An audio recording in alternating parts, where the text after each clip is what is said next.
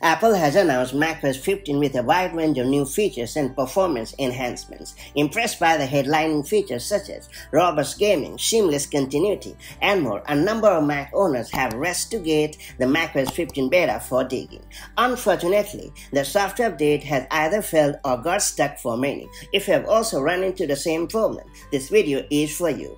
That said, let's fix the problem. As always, make sure to tick off the hardware compatibility before moving ahead with the troubleshooting guide. Have a look at the Mac models that support macOS 15 Sequoia, iMac 2019 and later, iMac Pro 2017 and later, Mac Studio 2022 and later, MacBook Air 2020 and later, Mac Mini 2018 and later, MacBook Pro 2018 and later, and Mac Pro 2019 and later.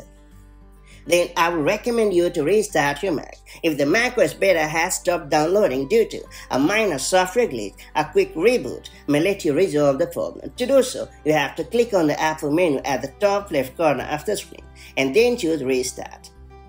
And once your Mac has rebooted, try updating your Mac to check if the problem is gone. Next up, I will recommend you to connect your Mac to a power source and allow the software update to complete. It helps the software update process to complete a bit smoothly. Then I will recommend you to ensure that your Mac is connected to a strong and stable Wi-Fi network, because if your Wi-Fi network is sluggish, it might be causing the problem. To fix the Wi-Fi problem, open the System Settings app on your Mac and then click on Wi-Fi.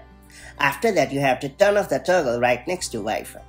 Then you have to restart your Mac and then turn on Wi-Fi and check if the software update has started to work as usual. Then I will recommend you to forget the Wi-Fi network. If your Wi-Fi network continues to be sluggish, to do so, you have to open the System Settings app on your Mac. Then click on Wi-Fi.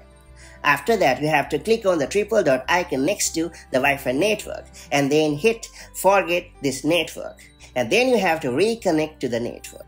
After that, I will recommend you to delete the macOS 15 beta and start afresh. Many a time you can resolve the macOS software update problem by just deleting the software update and starting afresh. To do so, you have to dive into the System Settings app on your Mac. Then select General in the left sidebar. After that, choose Storage. Then you have to find the macOS 15 beta and then delete it. After that, you have to restart your Mac, and once your Mac has rebooted, try downloading the software from scratch. And finally, I will recommend you to clean up your Mac. If your Mac is cluttered for space, I'm afraid the failure to download the macOS 15 beta lies within the clutter storage. To get rid of the clutter storage, you have to open the System Settings app on your Mac. Then select General. After that, choose Storage. Now check out the total available and use Storage on your Mac.